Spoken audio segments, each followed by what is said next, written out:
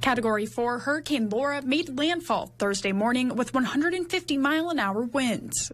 Now people in central Illinois are preparing to help in the aftermath. I'm leaving in the morning to go to Louisiana to do a damage assessment. Andrea Toliver is a volunteer heading to help on the ground. There's going to be a little bit of all kinds of damage. There's going to be flood damage. There's going to be wind damage. There's going to be tornado damage. So you're going to see a little bit of everything out there. She says she's been out in the field more than 20 times, but every time is different. There's a lot of butterflies when you first leave, but there's also excitement knowing that you're going there to help people. Toliver's goal is to build people up when their lives have been torn apart. It gives me a great sense of purpose, should I say, to help others.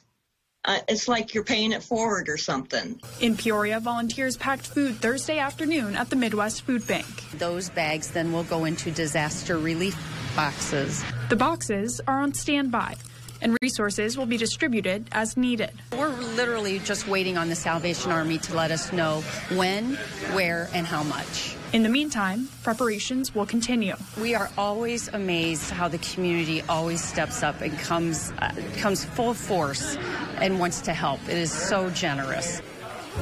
If you're looking to help with hurricane relief, you can make a donation to the Red Cross. The Midwest Food Bank is also looking for cards and words of encouragement to include in the disaster relief boxes. Rebecca.